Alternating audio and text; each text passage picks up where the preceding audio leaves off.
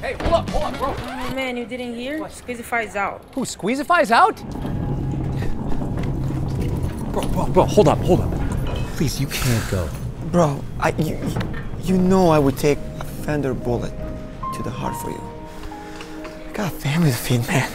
I'm so sorry, dude. Jay, you can't go. Hey, rumor has it there's a cruise ship gig down in New Orleans. Whole band's got trumpeters flu. Maybe I can catch a break.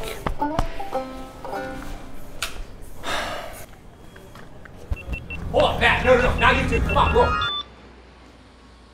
Bam! Bum bam bam bam bum bam bum bam bum bam bam bum bam bam bum bam bum bam. 2, 3. Oh! On the one! Oh! Hello. My name's Cory Wong, and this is Cory and the Wong Notes. Now today's show is gonna look a little bit different than normal because we lost our sponsor and the entire band quit, but I'm gonna get through it. I've got a plan. Why? Because today's episode is actually now all about DIY. Do it yourself.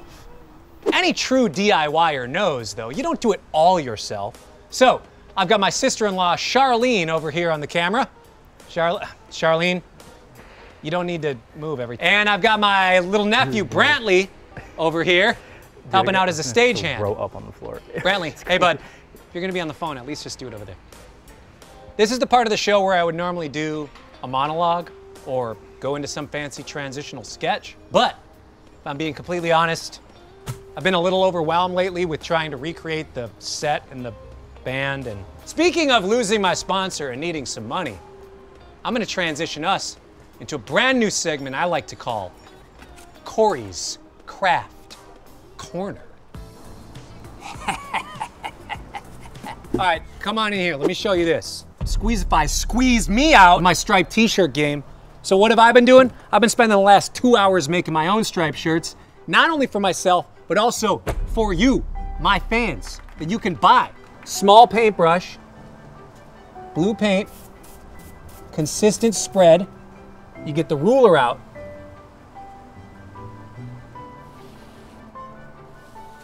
Crap! Can I get some new top? Brantley, I need new brushes. You want some little figurines? I got you! Got the Steve Strandana. Got this figurine. Comes with the gold trumpet. Sick! Check out Michael Nelson. Got the horn charts and the, I guess, the French horn. Got the acoustic guitar on mine with the striped shirts. That's a custom job. 35 for this one. 30 for the regulars. Hey, what's up, Michael? Hey, man, just chilling, you know, doing some horn arrangements this weekend. Hey, well, you know, I got this thing that I'm doing, this, you know, acoustic duo. Do you think you could maybe do some horn charts? Oh, man, there's not enough time. Oh, Kenny Holman, check it out. Hey, look, guys, I can play giant steps on a McDonald's straw. Hey, hold up. Brantley, where's my KG on the B3? That was my biggest one. Spent like 8 hours on that. I was gonna make 50 bucks on that thing. Brantley, did you see the keyboard thing? No. What are you doing, by the way? Nothing. Where is the... My God. Oh, my God. Hey, Cory, Béla Fleck is here for you. Today? Oh my God. Hey, can you quick just put the set back together? I gotta run to this interview.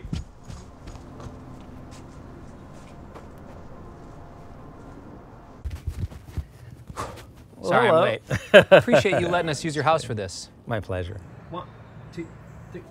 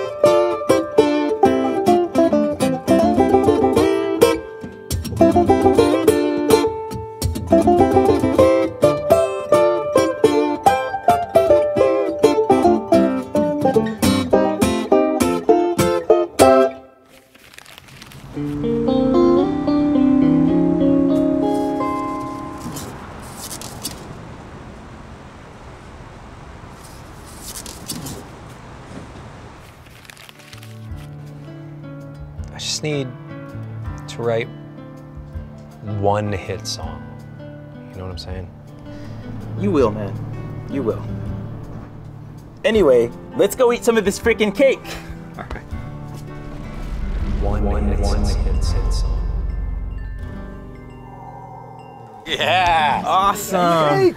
Yeah. Woo. Happy birthday to you. Oh, is this one of your songs? No, it's Happy Birthday. Wait, you wrote me a song for my birthday? Oh. How fun. Well, don't let us stop you. Keep going. Happy birthday to you. Okay, yeah. You seriously don't know the song Happy Birthday? Got nothing. It's kind of a simple melody, but I'm sure it builds to something really good. Yeah, keep going, keep going. Happy birthday, dear Steve. A little repetitive, but... We're getting somewhere, we're getting somewhere. Happy birthday to you. You seriously don't know Happy... Wait, none of you know Happy Birthday? Is that where it ends, or? That's the whole song, Well, 4 okay, lines. well, okay, That's the okay. song. None of you know this song? It's good. Let's get the cake.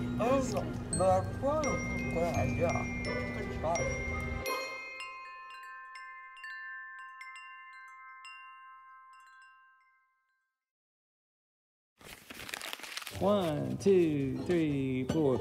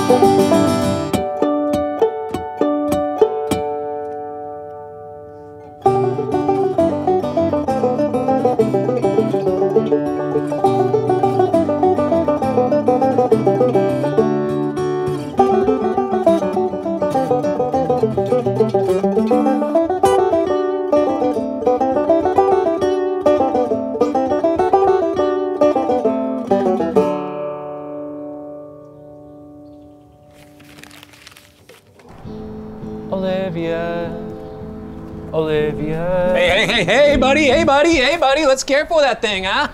Sorry. And also, you know, we're trying to shoot the show here. Maybe don't invite all your friends around to hang out. No offense, Olivia. I'm taken. Look, well, here's the deal.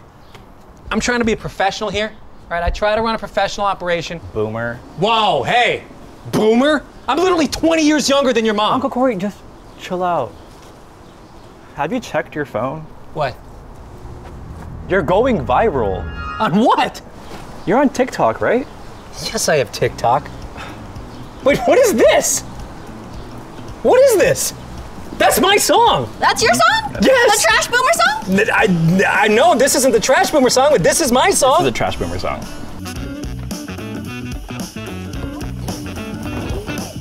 I wrote this song. Oh my God, that song is awesome. Well, thanks, but what is this? As soon as I found it, I put it on a bunch of playlists. Really? Yep.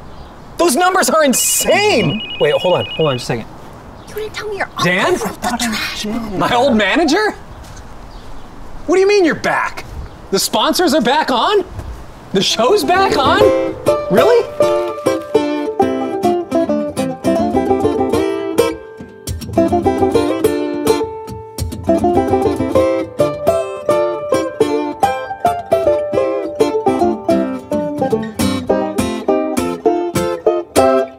This is great. Not bad. It's a nice little backyard. I aspire to have a terraced backyard like this. Yeah, we have dirt, we have ants, airplanes. Ticks. Yeah, it's awesome. I'm afraid of ticks. Yeah, you should be. We had an armadillo the other day. You had an armadillo in your just backyard? walking around back here, yeah. Which apparently you can get leprosy from an armadillo, or they can carry it. Really? Mm-hmm. When is the last case of leprosy ever recorded? About 20 minutes ago. Did Jake get it from that armadillo? I think you got it during that last take. I didn't want to say anything. No. Dang it! It is this a lovely is what we day. get with outdoors. This Yeah. is, you know, You can go with it a bit. sometimes a controlled environment is good, but also allowing yourself to be okay with things out of your control. Yeah. Now, how that translates to music, it translates in a lot of ways. The obvious one, just because we're outdoors, Yeah. you play outside in an outdoor amphitheater. Is the audience gonna get rained on and then you feel bad because you're the only one underneath Yeah. some covering? True. And is there some weird reflections from something bouncing off and all of a sudden there's this weird delay? What was that festival we played with Wolfpack? North Coast? This festival is awesome, by the way. It's in Chicago. But we were playing on one side of the festival grounds, and on the other side of the grounds, there's this EDM artist that is blasting. Yeah. Like, probably as loud as us for the audience. Yeah. So I could just see it on their faces, like, what is happening? Right. What a bummer. They really wanted to hear you. They don't Yeah. get to, yeah. So, you know, it's controlled environments. Yeah. So we should go back inside, is that what you're saying? No. I'm ready to receive some tick juice. In your creative process, when do you decide, I'm just going to do this myself? And when do you bring other people in? And what are those people that you bring into your world? Well, you know, in pandemic times, everything changed. I have a great guy who's been working with me since 1982, I believe, Richard Battaglia, and he's a sound man. He was a sound man for Newgrass Revival and road manager. And then when the Flecktone started, he came on with us, and then he's worked with me ever since in everything that I've done, except when I play with Chick Corea, and he has his guy. Yeah. You know, but almost all the time. And so he set up my studio and gets everything working. And so I've always felt like, okay, I'm going to edit, I'm going to do all this stuff, but I'm not going back there with the wires. I'm not going to get down and try to figure out what goes into what, you know. I'm going to ask him to do stuff for me. Well, come pandemic time, we have a kid who's a little higher risk, so Richard wasn't coming over anymore, and so now I'm back there, you know, doing it myself. And I've gotten, you know, passable, but it's always like it's not my best thing. Sure. Let's just say. So it's always a holy mess in there. Yeah. But I get the job done. And I've learned how to, you know, with a banjo, you know, you're on mics. You're not on a D.I., and I'm not in a booth, so I have to go over, put the machine in, record, run back to my seat, put a bunch of pre-roll on, get the headphones on, tune up, and do some takes. And I've finally learned how to do, you know, loop recording, so I can do takes for a while, just sitting there. And then I get up and I go back over and I hit stop, and then I've got all these takes, and then I have to catalog them before I forget where everything is. Are you running to tape?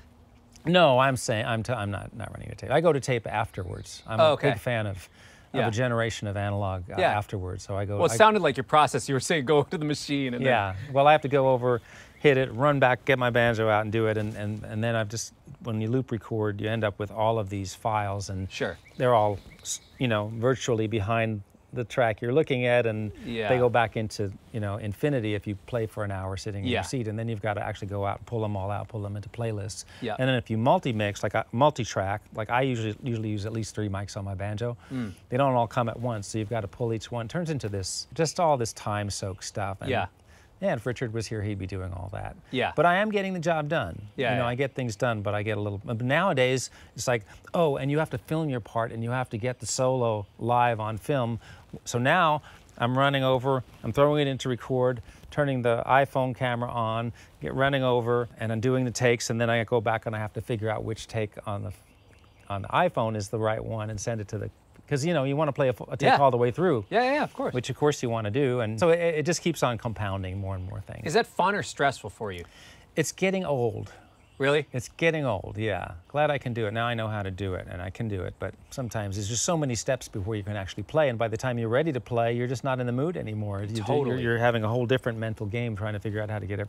Then you finally sit down and you see the computer has crashed, you know, after all these steps. So if we're complaining, yeah, that's what I'm doing right now. But Yeah. but I'm lucky to have the gear. I'm lucky to have the instruments that I have, and great music to work on. Usually really fun stuff to do. We just played duo, Yeah. and I understand why you shine in a duo setting from playing with you now, and also from listening to a lot of your records.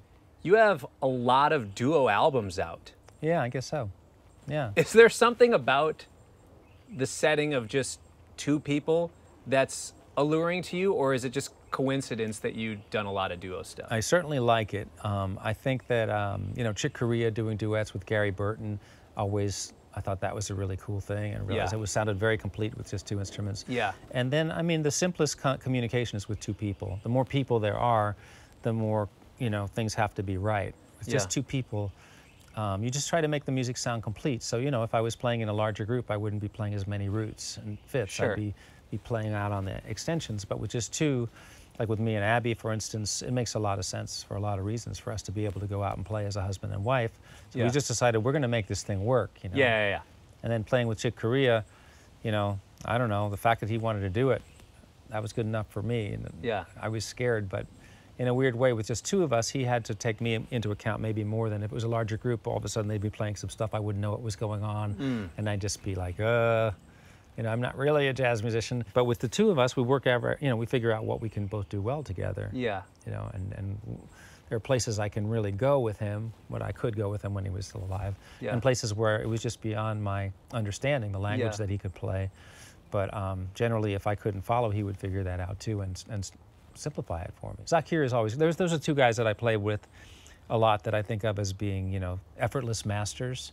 Yeah. They're using like no effort. They're using 40% of their ability at any given time. Yeah. I'm using 70 or 80 just to do what I'm doing. So they have a choice, like they could like destroy you or they could be kind, and they're both very, very kind. And Sure. one of the things also about Zakir is he's like, he could play as complicated as you can, but he won't play a bunch of stuff that's too complicated for you to respond to. He figures out where you're at, and then he pushes you just a little bit Yeah. rhythmically with the kinds of subdivisions and things that he can do. And Chick was kind of good about that with me too. He's very kind. They're both very kind. Obviously, they're incredible musicians. You're speaking in a way where you're humbly putting yourself in that situation. In some ways, kind of almost referring to yourself inferior in this way. Yeah. Well, I tend to play a lot of music with people that are that are expert at something that I don't do. Yeah. You know, and that's sort of my job, is like, see if I can pull the banjo into, let me see if I can play with the greatest jazz piano player in the world and like not be an embarrassment. And if I just make it okay, people are going to go, wow, I never thought the banjo could do that. And if I suck, they're going to go, wow, the banjo really can't do that. So like Zakir, like trying to play Indian type music with someone like Zakir, who has been in his family, he's like one of the most revered Indian musicians in the world. Your humility just comes right up to the surface. You know what I mean? It's like, I'm not saying I'm not a good musician. I think I'm a real good musician. I'm really good at figuring out how to make stuff sound complete. Yeah. That's probably the best thing that I do, is figure out how to make it sound, you know, something right about a combination. I can find a way to play the banjo that makes it feel like it's supposed to be there. Probably more than any technical thing that I've figured out. It's that making it sound at home in various idioms that I think, you know, You're I think killing that's what I'm that. good You're at. crushing that in a way where we talked off camera a little bit about this. I haven't had the chance to play with a lot of banjo players who are interested in doing this sort of thing, in some ways removing what might be a stereotype or a preconceived notion of what an instrument can do or what its function is supposed to be. Right. Where do you hear people do it wrong? A lot of times people try to play too much. Like I think when you're playing music that the banjo isn't typically in, you want to play simpler than you think you need to play. Sure. It's not like, oh, I better play all kinds of fancy stuff to show I can play fancy too. It's more like find a pocket.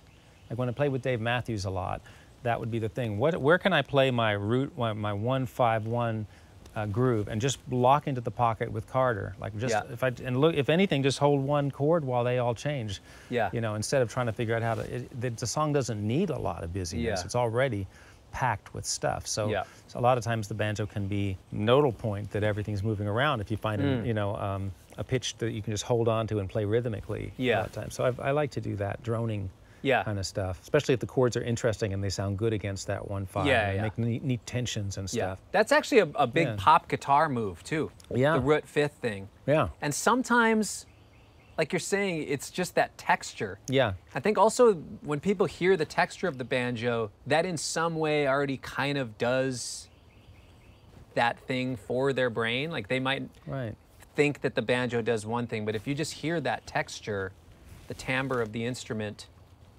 fitting into this tune that you're hearing or that you might already be familiar with, that is a cool way to make it just blend a little.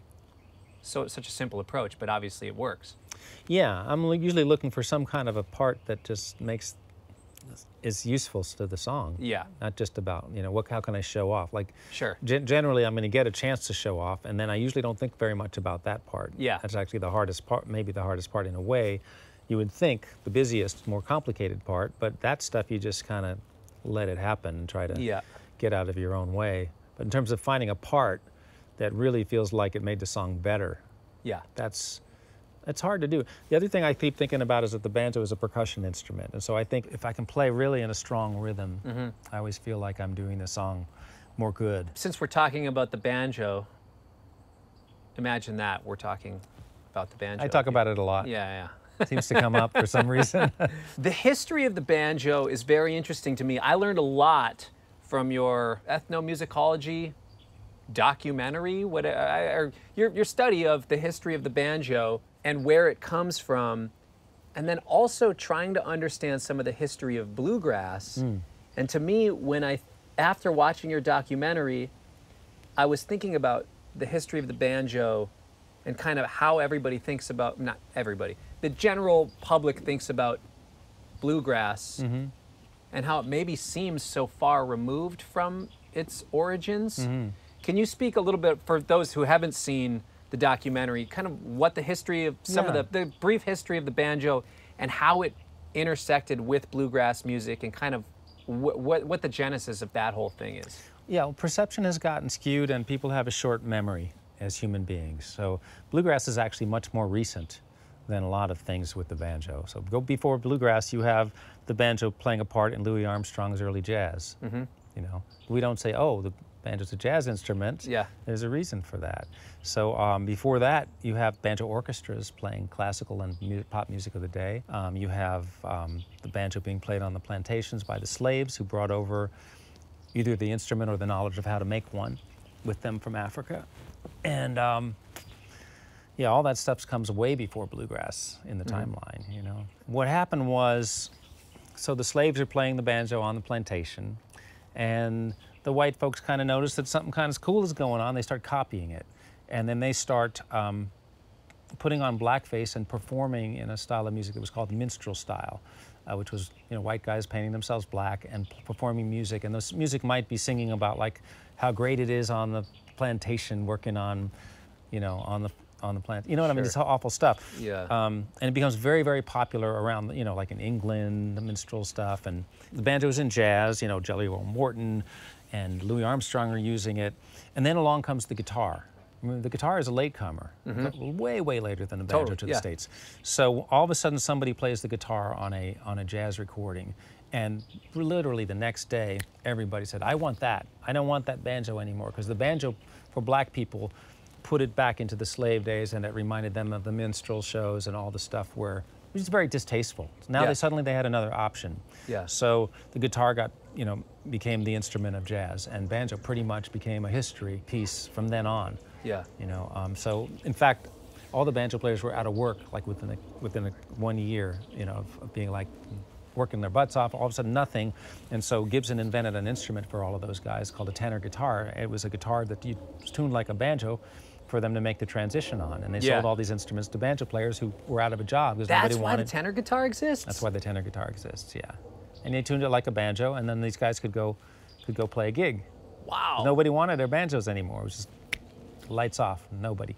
Then, meanwhile, Earl Scruggs comes along and knocks everybody dead on the Grand Ole Opry, sitting and playing in Bill Monroe's band in the early '40s, and it's like a new life because banjo was going downhill, it was going away. It was being played in old-time music and in the mountains, but it was not a big thing anymore. And when Earl Scruggs showed up with this brand new high-tech three-finger style, all of a sudden it got very popular among a certain sect. It was like the Beatles playing on Ed Sullivan when Flatt and Scruggs played with Bill Monroe on the Grand Ole Opry with Earl Scruggs' new fancy banjo picking. Really? People went crazy. There's some recordings of it. You could probably find them if you dig around a little bit. It was that big of a deal at that time? It was a big deal, and that's the only reason that the banjo is still on anyone's radar, I feel. I mean, in the big way that it is right now, because without Earl Scruggs making everyone fascinated with the banjo again and giving it a whole new life, and bluegrass becoming this very major form of American music, it was going down. So the problem is that bluegrass is great. It's one of the greatest musical things that America has come up with. It's just a little piece of the story. And it became so popular and so well known, it became that was all anybody thought the banjo was. Everybody forgot about everything that came before. I mean, everybody, I'm talking about mass understanding or mass perception. And then things like dueling banjos came out. Sure. And there was the Hee Haw Show. Yeah. And there was the Ballad of Jed Clampett, the Beverly Hillbillies. And those things really cemented this idea of a sort of a southern white poor instrument. I'm fine with that. In other words, I wouldn't be playing banjo if it wasn't for Earl Scruggs and that southern white side of banjo, but the story is just so much more interesting. There's so much more to it. And so going back to Africa for me, I knew all that. I knew 90% of the people I was going to go play with, and I loved their music. I had recordings I was playing along and learning from. And there was a lot of people I played with that I'd never met, but I didn't really learn anything new about that over there. I just got to see it in person. But you also got to educate a lot of people, because I didn't realize that the banjo was that deep. And I knew that banjo existed in jazz. I didn't even do the digging the step before, like you're saying, banjo orchestras. Yeah. And now hearing you say that. But why would you? Unless you have some skin in the game, which I did. Like, I'm a Yankee, I'm from New York City, I'm playing banjo. I was like, why do you play bluegrass? And I'm like, well, I don't know. I just like the banjo. I don't know. But the more I found out, the more I felt like I really do have a right to play. People playing the banjo in the late 1800s in New York City like crazy, playing all kinds of music. So the truth is, when you look at the big picture, all of a sudden I make a little more sense than I did. So for me, like I said, I had some skin in the game. And I also felt like it was a maligned instrument, and I'm a serious kind of guy for some reason. I wish I was more light, but I'm not. And laughing at the banjo bugged me, because I thought it was a great instrument. I loved it. I thought it was badass. And people laughing and flapping their arms when I walked by while I was trying to be the best musician I could be really put me off. And it kind of got my back up. And so I had something to prove. You know? So I was like, no, you can do anything on this instrument. You can play. I'm going to figure out how to do it. I'm going to figure out, and I'm going to show you. How old were you when you first felt like, I've got something to prove? Well, I didn't start till I was 15. I was just starting in high school. That's when I got my first banjo. I was playing a little guitar at that point, but so I was a late start. Pretty much, as soon as I started playing, I was getting the flapping arm stuff and the yee-haws and stuff. Yeah, because it was like just after dueling banjos. So what part of the country did you grow up in? Manhattan.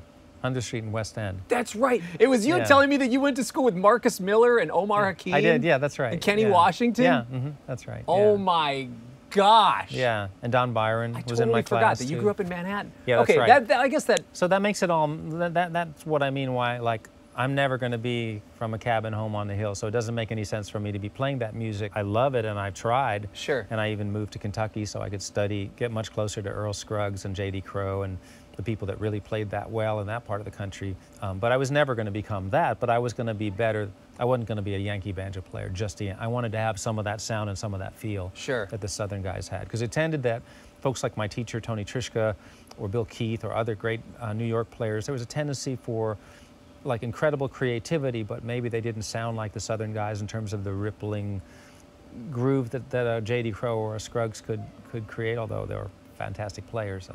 I'm not putting down, but I didn't want to sound like a Northern player. I wanted to sound like those guys while doing Northern stuff. Yeah. So I was looking for a way to combine these two different points of view. Because it seemed like the Southern guys, they weren't as creative. There's always some people that were. Yeah, of course. And then up north, there's always some guys with incredible time who played with that Southern feel. But the tendency was towards a much bouncier style up north and more straight eighths. You know, J.D. Crowe played more of a, and it grooved in a whole different way. Instead of going ding a dig a dig a dig, it was dig a dig a dig a dig a dig a dig a dig. You know, it was like you know, it was neat. In all styles of music where there's purists, right? There's jazz purists. You can go to New York and find a circle of people where the only jazz that exists to them is 1940s jazz. I'm certain that there's that sort of thing in bluegrass. I've talked to people that are only into traditional bluegrass, people that are only into traditional country and hate modern country. They went through that in the 90s with 90s country and that sort of thing.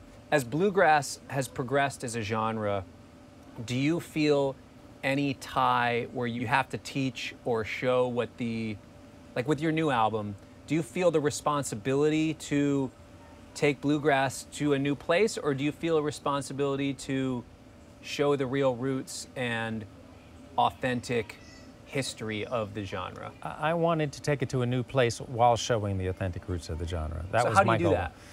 Well, I guess it's hard to say some stuff without feeling like I'm being negative about the younger players, but I always notice that usually progression appears to be people playing faster and busier and more technical ability. But then you listen back to some of the older guys and you're like, wow, there's something that the young guys don't have. Sure. You know what I mean? And now that I'm turning into an older guy, maybe my hands are slowing down, prizing some of those things that I know that I have, that I learned, you know, from some of those guys. And that when I hear some of the newer players, I'm like, well, I wish he had some of that, because then it would be a whole other thing. You know, there would be that depth. With my records, I've made 2 bluegrass records in all this time. And one was called Drive, one was called Bluegrass Sessions, and they were important records for people. Because everybody, it was new music, but it was more rooted than, you know, it was impossibly greatly rooted. Because it was Tony Rice and Sam Bush and Jerry Douglas and Stuart Duncan and Mark O'Connor, and all those guys do have that. They're modernists, but they are rooted like crazy. Sure. So as they get replaced, sometimes they don't get replaced by as many people that have that rooted quality. You know, as they age out and the new people come. With this record, I explored a lot of the younger players and the older players. And I tried to write material that had a real connection to the old music, but that was moving forward.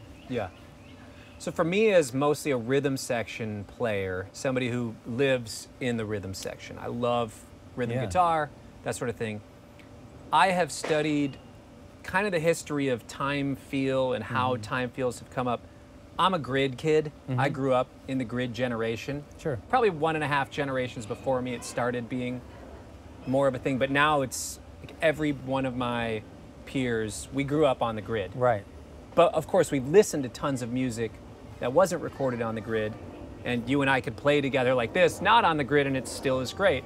But there's definitely a thing in more of the music that I play now that's much more feeling right on the center and feeling like the time is constant. Is there something like that that exists in the bluegrass world? Is that? Yeah, so for me, what was great about bluegrass, like if you listen to Flatt and Scruggs in particular, that's great, like maybe the Carnegie Hall album or something like that. And you hear the music slows down a little bit on the choruses. Earl stops playing the banjo, he comes in and sings the baritone, and they slow down, and then the fiddle comes in, they come back in for the solo, and it all picks up. Like everyone's got incredible time, but it's not metronomic. And so for me, I prize great listening more than actual metronomicness, and a great way to become a great listener is to practice with a metronome, because you're trusting it to be your beat. But if you get stuck like, hey, you know, it fell backward a little bit here, or it pushed here a little, and that's no good, well, then you're missing some important things about music, because music is a living, breathing thing, and it's not a metronome. But, I mean, great drummers obviously can be that, but it doesn't have to be like that to be good. It can be good. or it can be perfect and bad. You know Sure. what I mean? Yeah, totally. So, but what happened in bluegrass is guys like Sam Bush and Tony Rice came along, and then we made some records like along the lines of Drive, where the playing was pretty darn metronomic, although none of it was recorded with a click. The time feel was so incredible that everybody had. Yeah. That stuff had this you know, almost shaking. It was so in time. Yeah. And that was ability. You know, nobody was playing to a click or anything. Yeah. And some of that stuff picked up a bit, and it was fine. So what happened is in the years that people started to copy those kinds of bands, like the Tony Rice records, and Sam, people like that, they took that rhythmic thing almost out of context and said, oh, well, it's got to be like this because those guys play like that. And everybody started recording bluegrass records with drum machines and then turning off the drum machine, you know, using it to make sure that everything's locked in and not listening to each other. And so to me, I've had a lot of conversations with Edgar Meyer about this, like, why is Yo-Yo Ma such a great player? Because he's such a good listener. And he's used, like, great classical players are used to the tempo moving all different kind of ways and having to be a master of a moving tempo. Yeah. Because they have to be a great listener, you know? And there's all kinds of speed ups and slow downs and tiny variations written into the music that you really have to understand. It's a lot deeper than just, here's the click, stay in that groove. Yeah. And Pat Metheny, he likes a click, but he likes it to speed up. You know about that, right? So, because he feels like natural music should pick up. It's natural, you're excited, it should move, but it should move in a consistent way. So he used a he has progressive click? A progressive click that he would use. On tour, he used to play with it live all the time with the Pat serious? Metheny group. Yeah, yeah, absolutely. And it kind of drove the drummer a little crazy. I know. I heard stories. You know, it was like you had to put on the headphones, and you know, it was like a rock, like these shows. Yeah. Not a rock, but like a pop show where you press play and the show starts, and you better stay on with the sequencer. You know? So it was kind of like that a little bit. But what it gave him was an extremely consistent concert. Yeah. And he could really play. He felt very comfortable with the way the tempo was moving and what was happening. That really surprises me. Yeah. I've never heard of anybody actually programming the click to. Oh yeah, you can. A lot of clicks have that. Yeah, I know that exists, but I didn't know like that's what he wanted. Yeah. In his show. Yeah. I've played several shows where, you know, the first 4 songs are sequenced out, and it can be annoying if it's just set up to be stale. Sometimes it can feel like data entry. Yeah. Not that data entry is like a bad job or anything, but like nobody's listening to you. They're listening to the sequence in the band. Nobody's listening to each other. They're just making sure that they're locked in, and it presents as together music. It's a way to get music together. Yeah. But it's not the game of playing music. It should be listening to each other. Musicians should care about what each other are playing and notice what they're doing and be inspired by when the people around them are doing well. Because I sat in with a top pop country band. And I was very surprised that when I got out there, it was, here's your headphones and the click's going to come on. And I felt like nobody in the band was listening to anybody, and it was no real reason for me to be there. Later on, I saw them play on TV, and I heard my banjo parts come on the television show that I had done on the record. You know what I mean? So the weird Call the union! The weird thing for me on that one was on the record, it sounded like the right tempo, but live it sounded slow. They did the record tempo so they could use the tracks from the album live, and I was really surprised. But live tempos should be different. So you should have a variety of certain songs. Some songs, or where it falls in the set, a song might need to be slower or faster than the record. So I don't know. All that stuff matters to some of us. Yeah. I think there's a way to do it musically, though, playing along to those things. But like you're saying, it has to be built in to the program. It has to be built into the camp that you're in. This is our guideline.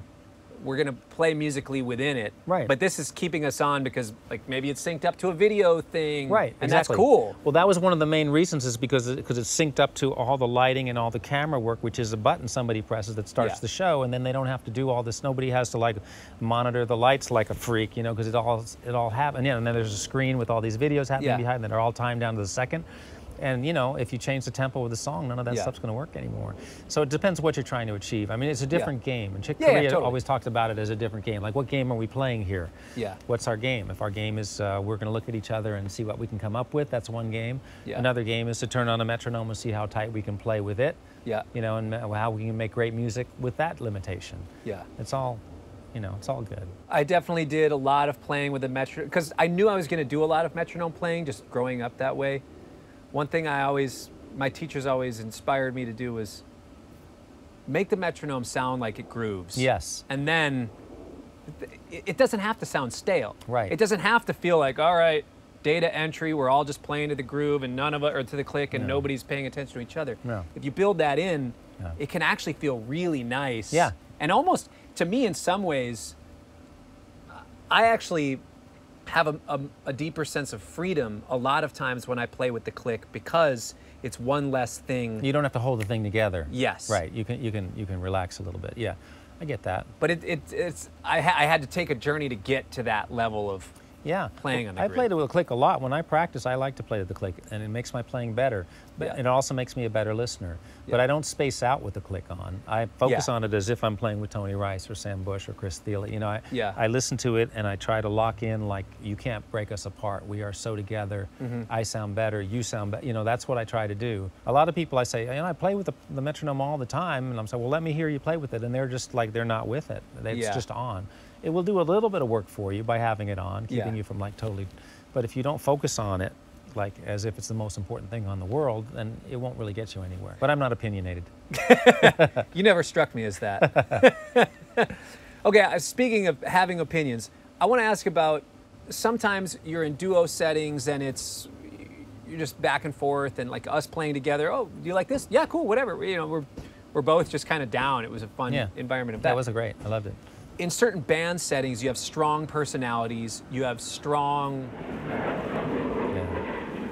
It's the armadillo. I think he dumped his tank on us. It's going to land in a second. So you have people with strong personalities, people with strong musical presence. How do you, as a band leader and as somebody who has a very strong presence yourself, navigate and negotiate that? I guess I'm thinking mostly the Flecktones. Yeah. And how that band environment adjusts, from Howard to Jeff. I just got along so well with Victor and Future Man. Everything was so easy. And Richard, the sound man. Yeah.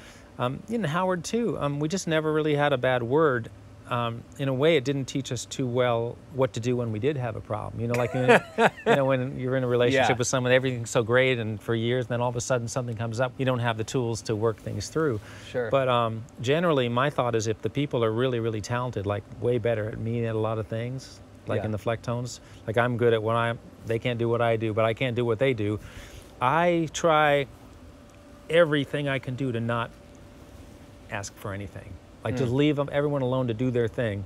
And of course, I am telling them to do things, but me trying not to do it at all means that I don't do it enough to piss them off. I try and save it for something that really matters. Yeah. So only times I remember having trouble with the Flecktones personally were, making records, because that was the time when it really counted. That's when I got more vocal. Yeah. Because if it wasn't going to end up right, that wasn't the time. Well, it could be that way tonight, fine. Or at rehearsal, I'm like, well, hey, whatever. It's great. I can't believe I'm in a band with you guys. Great. But on the record, that was like, well, usually my tune. I had a concept I was hoping for. I had a lot of things I'd been thinking about. Everybody else was thinking about what they were thinking about. I was like, no, I really want to get this part. Can we really, and get kind of dogmatic and really push for it, because it felt like this was when it really mattered. Yeah. And that was the only time I remember having like a falling out in the Flecktones. Like it was me and Roy. It's long over, and I don't even know if he remembers it, but I remember feeling horrified about the whole thing. And it was a bad end to the record, because I just was really fighting to get the stuff to sound a certain way. Generally, I didn't have to, but once in a blue moon, I just learned that as little as possible was better. Yeah. Do you still feel as strong now listening back to that song as when you did? Oh, I don't remember now. I don't even remember what it was about. But there was certainly, and most band leaders would have some opinions about the drumming, but me not really being around drumming much at that point, I really didn't, I didn't feel like I should be saying very much to a guy. Somebody who went to high school with Omar Hakim and Kenny Washington. Yeah, but I was playing banjo. I didn't know anything about it, but here I am with Future Man, who's a, bona fide genius drummer. Yeah. With, so much, but that doesn't mean he's going to be able to always read my mind. Sure. So there were occasionally times when I just really wanted a kick drum in a spot, or I heard the snare here, or whatever. And so again, the record is the only time I would ever say it, because generally what he did was better than I could have ever asked him to do, but there were certainly a few things every once in a while. But even when arranging the tunes, I tried to shut up, because I always knew what I thought the song should be, And it would generally get there without me saying anything. But if it didn't, I could always remember, I really think that's an F chord. But if I didn't say anything, Victor might come up with a whole different approach to it. And all we would do is sit in a room and play until we all thought we were good. And when we all thought we were good, we had something good. And everybody had ownership in their parts. It wasn't like I said, no, Victor, you gotta, I came up with this on the sequencer and the bass part goes do-do-do-do-do-do-do-do. No, I never did that with him. I never told him what, but, or Future Man, almost never. Yeah. But because they would come up with something way better and it was way hipper and they owned it.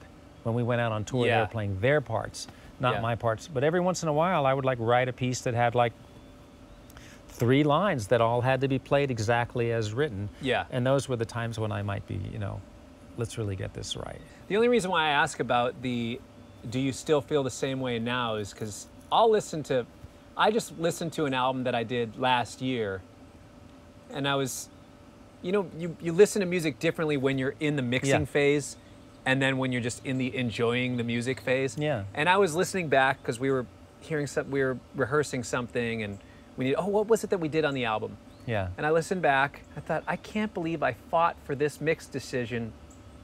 She was right. Yeah. I was wrong. Well. Now when I'm out of context, I can't believe, I was like in a different mindset, so yeah. Sometimes I have to force myself to listen to my own music in a different way where it's not just, am I analyzing the mix? Yeah. Am I just enjoying this thing as a whole? Yeah, but there's a couple of things that happen there, and one of them is that you, because you used your strength to fight for your mix idea, now you're stuck with doubt. So now this listening, when you went back, you heard it and you heard the other person's point of view. That doesn't mean your original point of view was right or wrong. It just means now you're prepared to hear the other view. And so now you can get down on yourself and go, gosh, why did I fight? Theirs is better. Now you might go back, 5 years from now and go, you know what? It's okay. What I came out was really good. It might not have been worth fighting about, but it was good too. So I find that your perception really changes as time goes by. And there's a statute of limitations too. Like all the hell and worry and angst like of a show that you did yesterday, hearing it today, hearing it 5 years from now, all that stuff goes away and you can just enjoy it as music. And albums are like that for me. When I hear the records I made, there's a limitation. It has to get back on the calendar to a certain point. Yeah. And then I can just go, yeah, okay. I don't care about that little push or pull or that, click or whatever, or bad mix move. When you listen back to your catalog or think back on your catalog, is there any one particular tune or album where you think, I should have done better, or I could have done better? Well, again, perception is the big thing here. There was a song on Flight of the Cosmic Hippo that we did called Turtle Rock. And Turtle Rock was like a rock song with distortion. Yeah. And it really, on some level, it was an attempt, to get a hit. And so for years, I regretted that. We made a video, nobody cared about it, it didn't go well, and so I decided that that was a piece of crap and that we never should have done that because we didn't need to be that kind of band. We were, it was lame, and so I decided that that song sucked for many, many, many, many, many years. And then I went back to it and I heard it one day. I was trying to think, well, what are we going to do on this new tour that we haven't done for a while? And I pulled it up and just gave it a second. I was like, hey, there's nothing wrong with that. So it's a cool song. In fact, there's some really cool things in it that I was able to appreciate. And maybe I suddenly liked it because for so many years I had decided it sucked. So I was able to go hear it. Well, does it really suck? And I go back and, no, it doesn't suck. It's okay. So, all these things seem much more important than maybe they are because, it's how much music gets recorded over the years and how can every track matter. It matters to you. But maybe the few people that you get that follow you into your whole catalog that really care about your music in a deep, deep way, they may have strong opinions and argue about this or that, but they take what they get and they're glad to get it. Really, yeah, totally. I am. From my favorite artists, I'm happy to get their new stuff. I'm not sitting there tearing them to shreds. Yeah, me too. I wrestle with like you're saying, you try to write a hit song and you try to go after your purest artistic pursuit, and sometimes those things align. Yeah. Like part of my artistic pursuit is wanting to write the best song that will attract the masses or whatever. But I do find that whenever I try to force something that doesn't feel like my real artistic pursuit in the moment, sometimes I'll take a song all the way to the finish line get it mastered. It's like track number 7. Yeah. And then right before I'm about to upload it, literally like the second I'm uploading it online, thinking, no, I can't do it. Yeah. And then I'll pull it out. Now it just sits on my hard drive. Well, those are the ones that you regret. Are the ones where were going at it for the wrong reason. Yeah. There's this one song on me and Abby's last record. It sounded a little bit like Coldplay, just a little bit. And I was like a cheerleader of this song because I thought, you know what, this song really sounds like a pop song on 2 banjos. It sounds like people would hear it and go, hey, this fits, on a record. Yeah. So I thought maybe we'll get some attention with this. It was such a struggle to get this track, and it was like trying to get the vocal was just such a pain. And she's a great singer. It wasn't flowing, and we finally got it, and got it, really good. And for a while, we were convinced that we really had something, that was going to help the record and help us get our duo out there. But the truth is we never could play the song. It was a battle the whole way to get it down, and nobody even seemed to notice the song. I mean, I think one person that has ever mentioned that song to me. So I think usually when it's that hard, it's not meant to be. I mean, not that you should only do things that are easy. You should always be pushing and trying to do things that are hard because it makes you a better musician and you never know what you'll find. Yeah. But sometimes there are things, and I'm usually not good at figuring it out because I become a cheerleader for a song. If I get to a certain point that where we're recording, I'm like, I gotta believe, I'm believing in this thing. Yeah.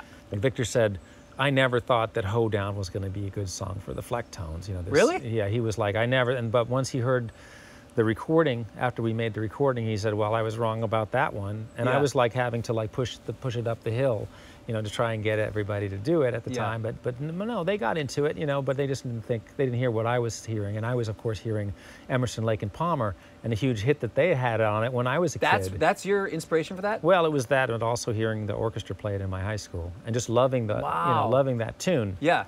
And wanting to know how to play it because I just liked it a lot. But so between the two of those, I had this image of it as being a song that would really turn people on that I just loved. Yeah. So anyway, Victor didn't quite get it, but then eventually he got way behind it. And it was a strong song for the Flecktones there for a while. Yeah. Yeah. Okay, on the flip side, is there a certain song where you really feel like this is my magnum opus? Do you feel like you've written that or recorded that song or written that thing that you feel like this is my Mona Lisa? Do you feel like you have that? Probably I would go back to Drive. Drive or Strength in Numbers or some of those things. Some of the concertos, like the first concerto and the second concerto, there were things about that I felt like I wasn't going to do any better. I'm playing with Chick, there are things that happened there. The live album that nobody gave a darn about to me is, so much, such a quantum leap. And then we have this other album in the can that will come out someday that is better than anything we've ever done, that I'm so proud of. Really? Yeah. Wow. Yeah, and we were doing these pandemic tracks, and we were doing live. We did a bunch of live stuff. Yeah, we did like we had 11 new live tunes on the last tours. We recorded all the shows, and at the end of it, I said, we need to go to your house and record this stuff, and he said, we just did. He said, I hear nominate you to be the producer. Go find the stuff on these, because he felt like he wasn't gonna do it any better than he did it live. Sure. So I was like, oh man, now it's all in my lap, and I went. Sure enough, he was right, and it was some fabulous versions of all of these new songs. And then he started sending me tunes during the pandemic. He said, I'm bored. I wrote this tune, let's make a track out of it, And so we did, I think, 3 or 4 real, involved duo tunes that maybe we would never have done as well in the studio. Yeah. But because it was, us taking our time separately. And then he sent me all these improvs that I then did improvs or wrote pieces to go with. So it's quite a deep album full of things that, of course, we'll never play again, but at least I have the satisfaction that that duo got to the next level before it had to end. As a friend, as a person, as a musician, as a partner on the bandstand and in an artistic pursuit, where do you go from that, knowing that this person has passed away? And it's tough. Yeah, it's been the hardest. Tony Rice too. But losing Tony and Chick in the same year. In fact, I'm dedicating this album to both of them. This new bluegrass album, which, Chick had a record called My Spanish Heart, and you always think about Chick having this incredible Spanish aspect to his playing, but he was Italian. And I'm a bluegrass musician, but I'm from New York City. I have no connection. So in a way, I said, how do you feel about me using the title My Bluegrass Heart for this record? I asked him. He said, go for it, man. Great. Why not? So for me, he's been a big inspiration in a lot of ways, finding his center outside of his natural place. You know, outside of jazz, he found the Spanish thing. For me, bluegrass certainly shouldn't be my natural place, but it is. It's everything that I do comes out of it. The loss of not being able to call Chick up and say, hey, check this out. I'm working on something. You want to check it out? Because he always loved anything you sent. He would always, he was a great guy to listen to something, because he would never listen to it and say, yeah, you need to work on the timing on the third chorus. He'd be like, yeah, man, it's a work of art, it's genius. He would just always say it, whatever you sent him. So I miss sharing things with him, and I miss the energy that the things he could pull out of me, you know, because that's never going to happen again like that. You know?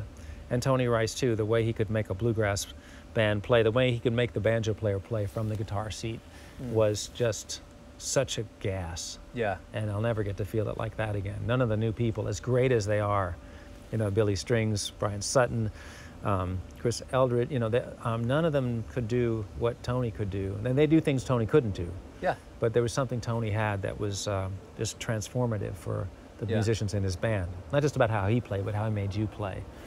And Chick had this gamesmanship that everything was fun and that there were no rules and you could do anything at any time. And it wasn't like, hey, where were you on my solo? I needed you. He's like, sometimes I'd start to solo and he'd just jump on and just start throwing sand in the box, you know? Yeah. Really fun. Yeah. I miss that. I sometimes find myself in musical settings thinking, I am so deeply intertwined with these people right now, especially on tour. Yeah. You know, if we're feeling like, I have some of my absolute best friends that I make music with, I sometimes think, I almost don't want to go any deeper because it's going to just it's going to make the loss even greater for when it goes away. But that's absurd. Because you're so young. I mean, you've got so much time. Yeah, I know. But you have so much fun with your really good friends and make it, you know, and you'll take them with you when they're gone too. Yeah. Unless you're the one that's gone. But no, you know, you just gotta enjoy the moments. They'll be over soon enough for all of us, you know. But playing with people, part of me feels like, okay, you know, I'm never going to get to play with the greatest piano player in the world in my mind that I loved since I was a teenager. I'm never going to have that. There isn't anybody to take his place in the world for me. I mean, I love Herbie and I love, you know, other great players. But for me, he in particular and Tony Rice were both there before I came into playing, and so they became, you know, powerful, iconic people. And then to get to play with them quite a lot became such an incredible gift to me. So then I started to think, well, wow, you know, that's kind of, maybe that's the end of my best musical experiences in my life. But that doesn't have to be true either. Absolutely. It's just there's that mentorship sense of working with somebody who you go, what do you think? Well, I think the chorus ought to be like, oh, great, let's do it like that. I'm not like, no, I think we ought to, no. Yeah. You're Chick Corea, you know. I'm sure he got tired of it because he liked somebody to push back and see some other ideas, but with somebody of his stature and older than me, I was like, any decisions you want to make, fine with me. You know? Yeah. That's literally exactly how I was feeling when we were just playing. Every suggestion you made, I was like, yeah, that's great. Well, it's such a process when you're being creative together because you have to, there's a lot of trust and a lot of sort of guesswork everyone's doing to sort of see where it's going to go and what's going to work, and you have to make a lot of wrong decisions and then correct them, or everything doesn't work. The second song we did, when we figured out what part went into what part, like there were some parts just didn't go into each other properly. Yeah. And when we figured that out, we both knew it. It was like, oh, that works. Yeah. Take this line out, just go right to it. Yeah. Thanks so much for joining me. This is really, I really mean it. You are one of my musical heroes, and I really appreciate you being a part of this. It means a lot to me. Thanks. I'm glad you feel that way. Yeah. And I enjoyed playing with you very, very much. Thanks. You sound great. All right. Yeah. Easy to play with.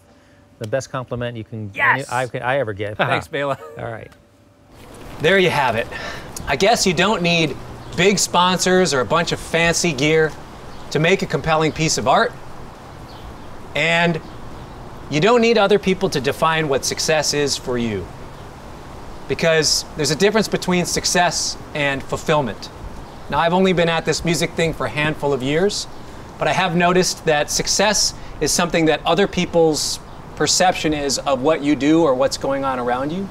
And fulfillment is something that can only come from you. So my suggestion is for those of you that are doing it yourself or doing it with a big team of people, no matter what it is, try to find something that's authentically you, and try to find an authentic expression of who you are as a person and the art that you want to make, and let it come across in everything that you do.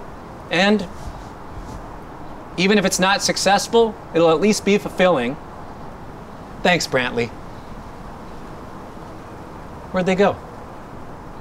Whatever. 2, 3, oh!